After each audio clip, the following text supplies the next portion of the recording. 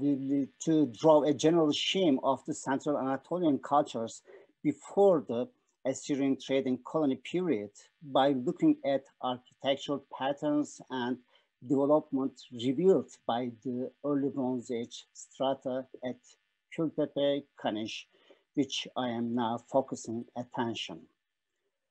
Long-term excavations which lasted more than a half a century by Tahsin Özgüç illuminated not only the second millennium colonial period, but also the early Bronze Age, the formative stages of this age to a lesser extent.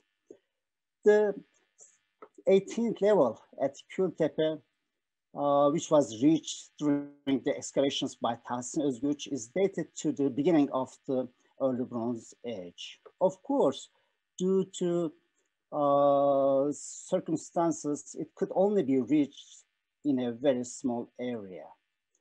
The aim of the excavations carried out in recent years was to understand the political, cultural, and economic situation of Anatolia, and especially Kültepe, in the periods before the Assyrian merchants came, and the modalities on how and why this very complex system developed. Continuing excavations at Kültepe with its multidisciplinary approach, along with resolving some of the much debated problems, has also provided a hitherto unforeseeable insight into the social economic system of the Near East. Besides, the new discoveries provided much new information on the religious system of Kültepe and Anatolia. This is just going to be a very brief introduction. The 18th level, which was reached during the excavations by Tahsin Özgüç, is dated to the very beginning of the early Bronze Age.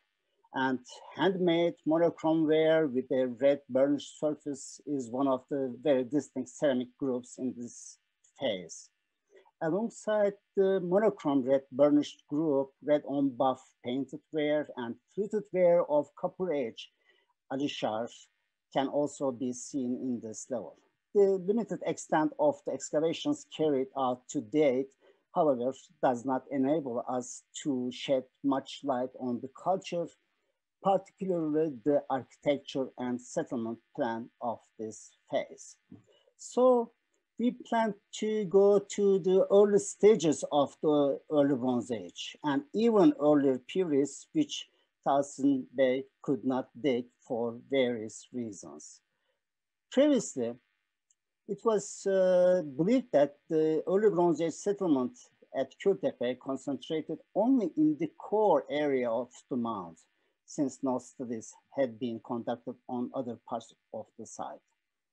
Since there were monumental buildings in the West Trench still standing, it was not possible to descend to the early Bronze Age without removing them. For this reason, we preferred an area where we could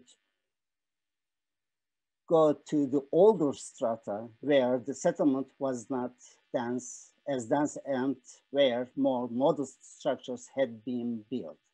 In 2015, we started a new excavation in the North Trench with my Japanese colleague, Professor Kontani, and we started to work just at the north of the Washington Palace and in an area that had been destroyed by the villagers a century ago. According to the C14 datings, we reached the beginning of the early Bronze Age in 2016, which yielded interesting results. We were able to identify at least 7 different building levels in the early Bronze Age 3 phase, which is represented only in 4 levels in the Western Trench. The more building levels in that area can be explained by the fact that the simpler structures must have had a shorter lifespan than the monumental buildings. According to the initial results, the early Bronze Age settlement extended to the northern end of the mound, leading to a realization that the size of the early Bronze Age settlement was much wider than we thought before. The occupation of such a large area before the colony period is important to show how advanced the settlement was in the early Bronze Age. We don't know any other contemporary early Bronze Age settlement in Anatolia larger than Kültepe at present. According to the C14 datings, we had already reached to the beginning of early Bronze Age 1. Not only the C14 datings, but pottery analogies also say the same result. Black burnished pottery, which was discovered in the level 16 and dated about the beginning of the third millennium BC, is a good indicator for establishing relations with the neighboring sites as well. Eventually, this result is in accordance with the neighbors. Large vases, sorry, large vases with black burnished exteriors and the brown slipped inside are common in Arslan Tepe in Malatya, especially at the beginning of the third millennium as in Kültepe. During the final phase of early Bronze Age 2, around the 25th century BC, a new era began in Anatolia. New and different developments in both settlement plan and daily life emerged. These developments could have been accelerated by the arrival of neighbors from the south who wanted to benefit from Anatolia's natural resources. Following the more simple plan units and relatively modest buildings of the early Bronze Age 1 and 2, the monumental structures that emerged during the third and last stage of the period reflect not only the architectural developments at Kültepe, but also hint at social change in central Anatolia more broadly. The plan of these buildings suggests that the source of inspiration for the monumental buildings constructed at Kültepe at the beginning of the second millennium BC was actually based on cultural developments both within Anatolia and Kültepe during the early Bronze Age period, as well as a result of international relations at that earlier period. For example, the jewelry found at Kültepe has wide geographic distributions from Ur in Mesopotamia, Troy in Western Anatolia, and even Polyhony in the Aegean, perhaps as a mutual exchange of gifts between the kings or allies or as a dowry. These as yet unpublished luxury objects were made of silver and gold and were recently found in early Bronze Age burials at Kültepe, strongly attesting to the existence of relations between the two regions, such as West and Central Anatolia, and even more to the south to Mesopotamia. Even though contexts were established with culturally developed societies where writing was known, Anatolia had not yet developed or borrowed a writing system in the third millennium. So the earliest information about this region and the period is the legendary king of battle, Shatamari text on the deeds of King Sargon of Akkad and his grandson Naram-Sin from the version in the Hittite language written 800 years after the death of Sargon. The king of battle made war on the city of Burushatum, maybe Acemihük, because of the complaints of merchants who settled down in Burushatum. And in later years, Naram-Sin defeated the coalition of 17 kings, and among them were Pampa, the king of Hatti, and Zipane, the king of Kanish. Significant developments took place during the transition into the third and last phase of early Bronze Age. Important differences from the previous period are observed both with daily utensils and in settlement planning. A more prosperous lifestyle is generally evident in settlements of this period alongside the introduction of certain previously unknown elements. A main reason for this acceleration of prosperity must have been the link formed to the southern neighbors for the purpose of exchanging the mineral resources of Anatolia. This led to a local development of new mining techniques and resulted in sharing raw material resources and products in a well-developed and systematic commercial network. One of the most important developments in the latter centuries of the early Bronze Age 2 and into the 3 is metallurgy and the subsequent search for important ores such as tin used as an alloy for bronze. Metal ore mining in the Taurus Mountains, beginning as early as the early Bronze Age 2, may have been one of the main catalysts for the expansion of trade networks in the early Bronze Age 3 period. In the last phase of the early Bronze Age, we also find new concepts emerging in architecture and deep changes in the plans of the buildings. At Kültepe, three consecutive monumental buildings have been excavated in the west trenches of the mount, built on top of each other, and each destroyed in a violent fire. These buildings all represent the third phase of the early Bronze Age. The earliest monumental structure belongs to the stratum 13. According to the excavations undertaken in 2016, this was a huge complex measuring 70 by 55 meters. The complex is composed of at least two distinct structures. Judging from the part excavated so far, the building was developed in at least three phases. The excavation of this structure is not yet complete, but clearly it was built in an east-west direction. A row of rooms is discernible in this building, possibly storerooms. All rooms are about 5.5 meter wide inside. However, the length of the rooms is not uniform. The eastern rooms are 7 meters in length on the inside, but their length increases moving west up to 8 meters. The rooms have no inner access to each other and all are entered on the south.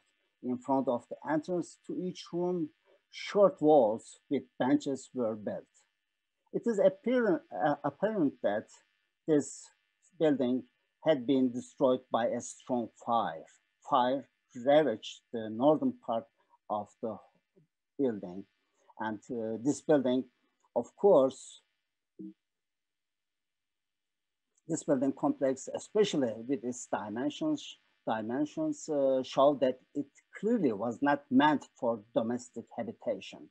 There are few clues about its function, since its contents were removed prior to the fire that destroyed them.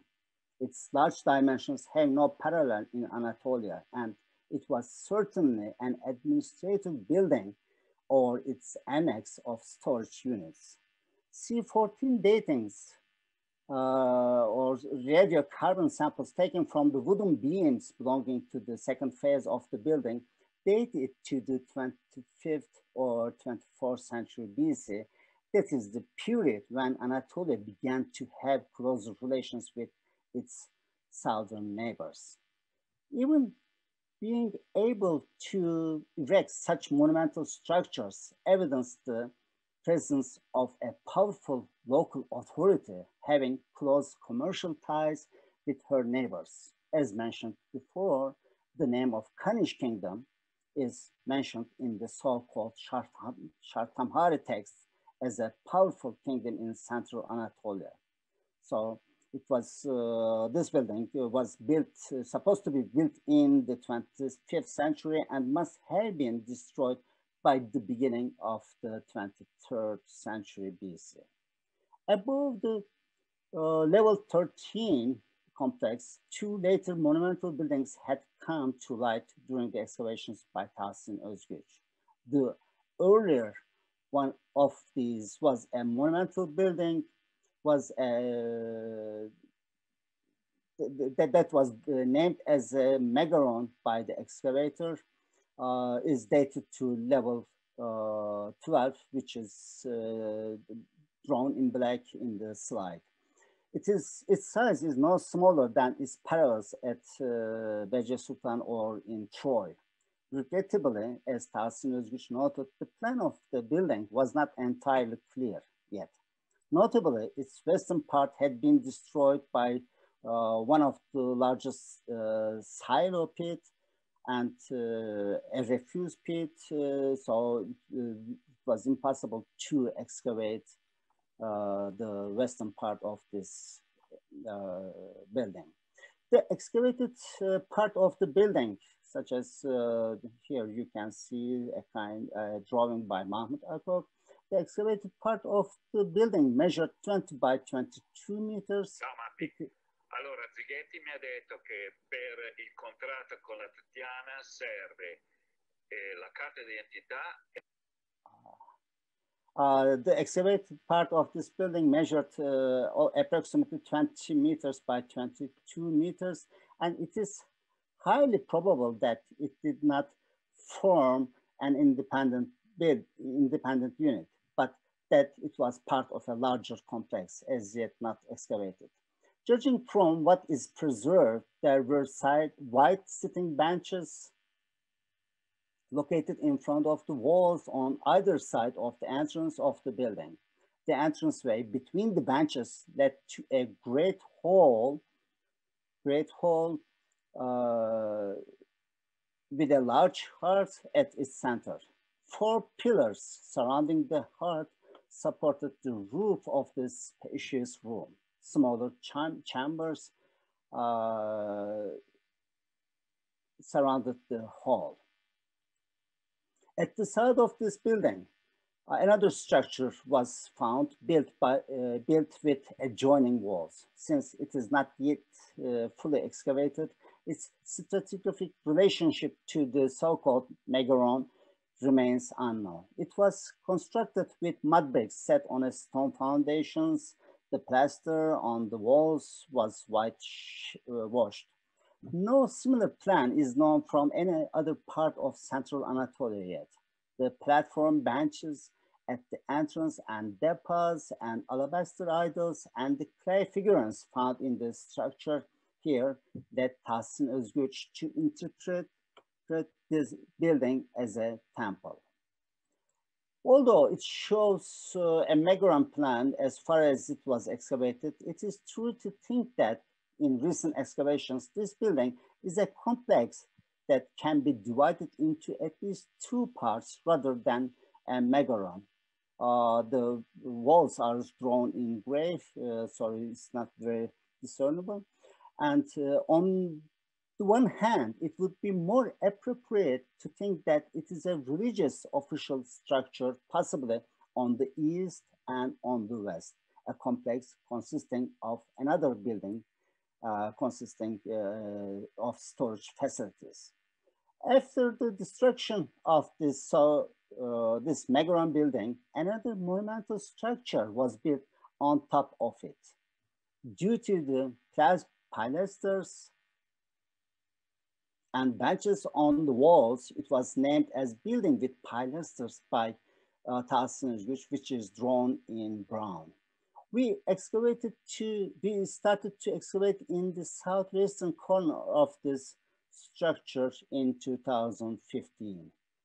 Possibly an open air kitchen appeared immediately above some walls that are contemporary with the building with the so-called megaron belonging to level 12. Some parts of the kitchen were damaged through erosion of strata in earlier trends. Still, the location of the fireplace is quite evident in the preserved parts. The northern and western outer walls are discernible. The south is not yet excavated. Seven keyhole-shaped fireplaces were identified in the excavated area. Pieces of wood that were pushed inside the fireplaces have survived to this day.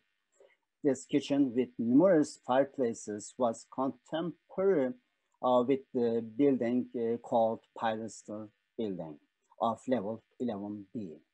The plan of this building, of this open-air kitchen, can be compared with the Abla Palace. And after this kitchen area, we continued digging in this area next to the kitchen utilities in 2017. The whole area here was completely destroyed by a strong fire. In the southwestern corner of the room, next to the gateway, we discovered a pit house which was surrounded by a mud brick and earthen platform which holds the pit house stand still.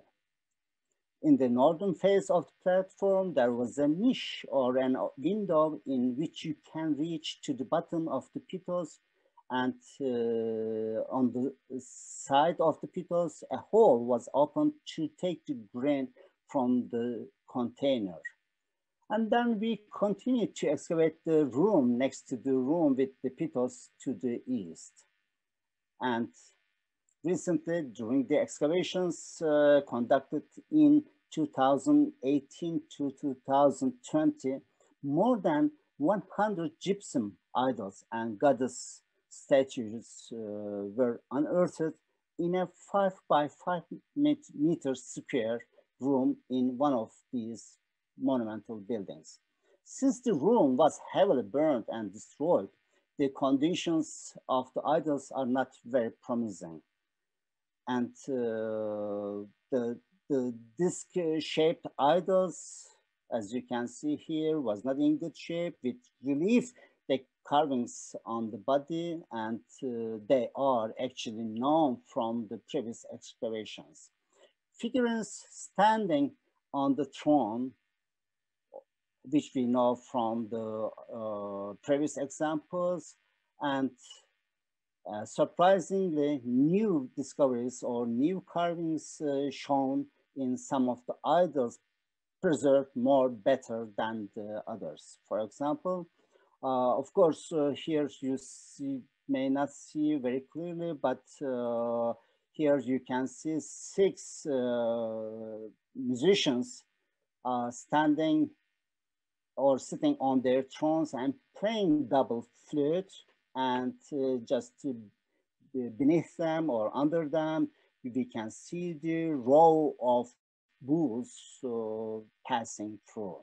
Similar idols have been found here, one close up, and similar idols have been found in the previous excavations by Tahsin Özgür, and I am sure that on the ones which Tahsin Bey found had the same scene as well. But unfortunately, the ones we found were raised a lot.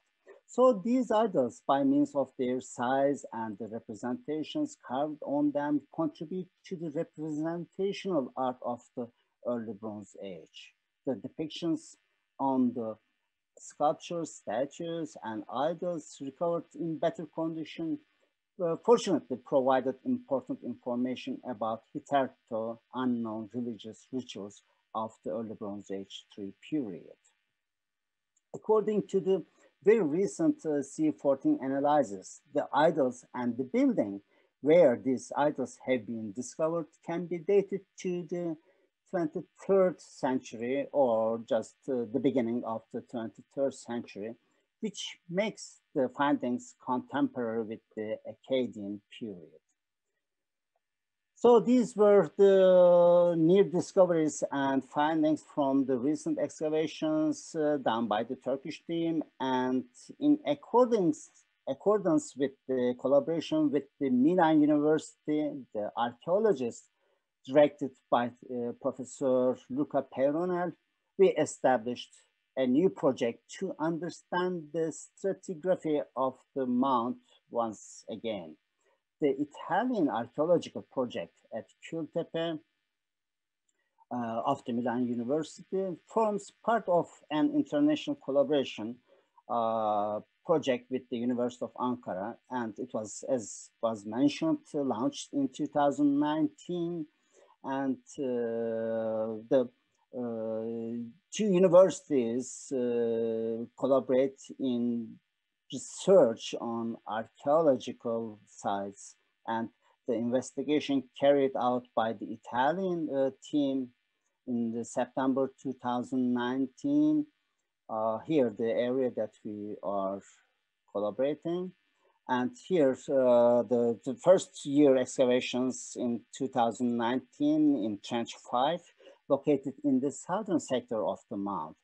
The excavations allowed to start the definition of the occupational sequence investigating especially the Iron Age levels, that is first millennium BC and the end of the Middle Bronze Age, let's say 17th to 18th century.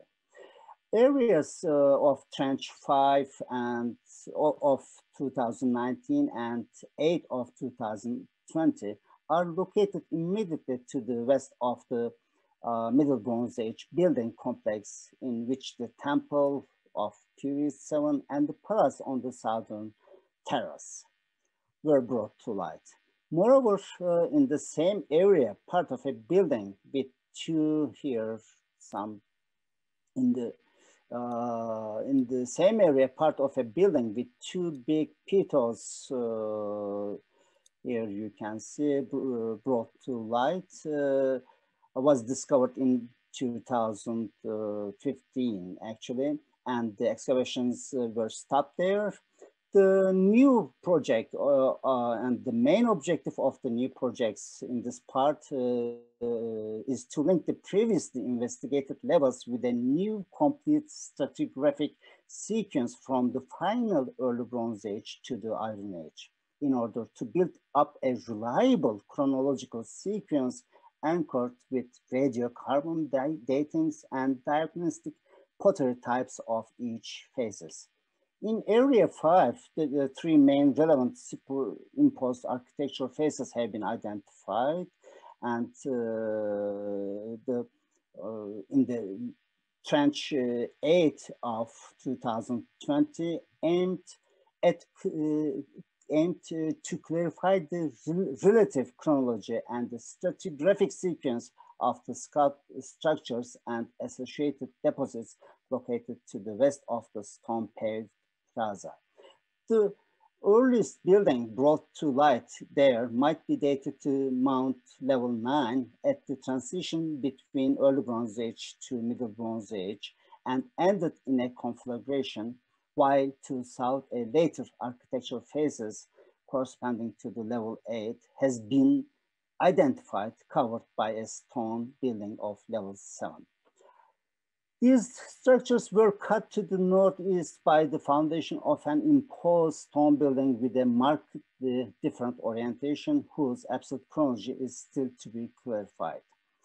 The part excavated in so far could be tentatively interpreted as a storing sector of the complex, composed by two rectangular, partially underground storerooms, with two big pitoys still set into the floor and a large quantity of stored jars and pottery found scattered